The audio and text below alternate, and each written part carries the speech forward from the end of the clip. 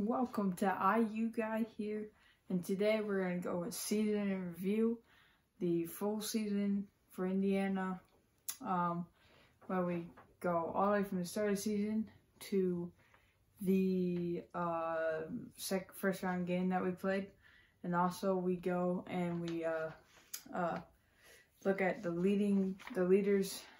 stat leaders on our team today. So let's jump right in today. We started 6-0 with a good win against St. John's, and in that 6-0 game, we had TJD drop 40 against Marshall, a huge win. Honestly, I thought we should have been ranked, but it's all right. They didn't rank us. Our first loss came to Syracuse. It's a game we should have really won that game. Honestly, Miller Kopp really did good. They're 27 points, I believe. We also started 1-0 in Big Ten play with their good win against Nebraska. Nebraska, once again, is struggling, and Indiana is just was really good there. That's a 7-1 record, sorry. Then we blew a 22-point lead against Wisconsin, and that was just not Indiana basketball. That would have probably, I think, really would have changed our season, and we would have won a couple more games. That just something that they're gonna want back. And if you're a Wisconsin fan, you gotta be ready. Be ready next year. We're gonna be hungry. So then we won 3 straight in a row, and then including one here, we beat Notre Dame in the Crossroads Classic, which was sadly the final game of Crossroads Classic. It won't be one next year. It's very sad. They need to bring it back. Crossroads Classic was absolutely amazing. Then we took a tough 3-point loss to Penn State. I mean, every year there's always one guy that goes off against Indiana that we cannot stop, and that just happened to us again. And then we got a huge win against Ohio State. We shut down E.J. Liddell. TJD had a solid 16 points. Just a great game.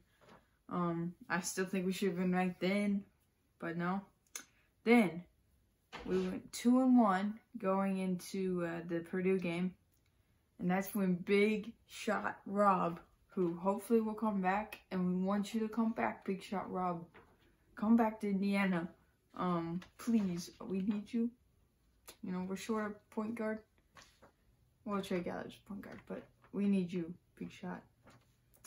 He gave us a win against Purdue. The legend, the hard worker. That was such an emotional moment. We went 2-1 after a couple games, and then the worst thing of our season happened. Suspensions to X and Parker Stewart and some other guys, Michael Durr, Christian Lander, and other guys. That really kind of threw us off. We went on a 5-game skid, and it was just not it. And we were looking out of the tournament, really looking real bad. But then we finished the season 2-2, all right? So we really need to get like 2 wins in the Big Ten tournament to even make it. And Trace Jackson Davis, he carried us, bro. I shouldn't say that. He didn't carry us. We all played well. Xavier Johnson dropping like 22 a game. Trace dropping 30 a game. Kopp hitting threes. Parker hitting threes. Race playing well. Geronimo playing well. I mean, wow. That's insane. We all played well there. Got a win against Illinois and Michigan. And then Stinking Bohannon got that nice shot of the backboard. I was there. It was so loud. I was like, there's no way he's going to make it. Banks in. The bank was open. That's a tough way to go out. But we made it to the NCAA tournament first time. And in 4 years, I think. Yeah, since 2016. Maybe 5 years. I don't know. We beat Wyoming pretty handily, and we just got cheated out of a win, honestly. It really wasn't fair that we had to go to play Mount St. Mary's I mean, they're a good team. They destroyed us.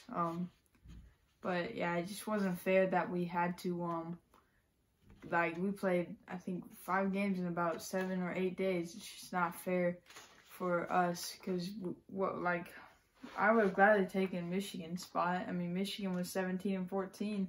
They should have been first 4, but no. You know, so we kind of were cheated out of that Mount St. Mary's game. I don't know if we would have beat them still, but, you know, it would have been a much better game. Now let's get into the team leaders here. Trayce Jackson-Davis led the team with 18.3 points per game. Such a good player.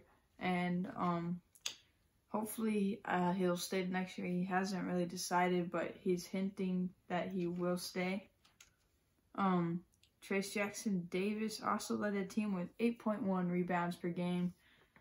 Just so good on the glass.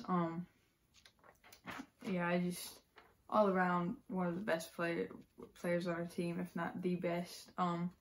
P. Stu led the team in threes. He just started the season, had ice in his veins, and he continued to hit shots all throughout the season. Trey Galloway led the team in points off the bench. He's just a great 6th player. I think that's what, I'll get into this more on Monday, what he should be. He should be coming right off the bench, first guy off the bench every time. Trey Galloway is just such a good player. Now let's get to a follow-up here, talk about all the guys that are notable right now. Trayce Jackson-Davis, right now it looks like he's staying. Race Thompson, and I don't know. It just looks like right now Race Thompson's going to leave, but this is not confirmed, and this is just my opinion. I have no clue. So he could be staying or leaving, but it just seems like to me that he's leaving. Rob Phinisee in the transfer portal. Hopefully he comes back. I really want him. He's a good defender, and when he's confident and healthy, he'll play well for you. You can see my highlight video on him. All those nice layups. P. Stu was in the transfer portal, but he came back. So we're going to have one of the best rappers in the world on our team. And best 3-point shooter. Middle Cop, he's staying. Michael Durr left, and I just got a notification actually on my phone that a bunch of ACC schools are looking into him, like Pitt and all them. Christian Lander left. No word on that, but I don't think he's coming back. Jordan, I mean, I've heard a rumor from a friend that he possibly going to the NBA draft. I do not believe it. It looks like he's staying. I think he's staying 100%. So that rumor is like 99% false. Yeah. And yeah, that's the follow-up. Let's get to the end. 50 subscribers. We gotta get it. Let's go. I got a whole collection that I'll show off if you get 50 subscribers here. Great season for the Hoosiers. Really good. We finished 21-14. And next time I'll post Monday. Remember, I'm posting I'm posting every Monday this off season. See ya.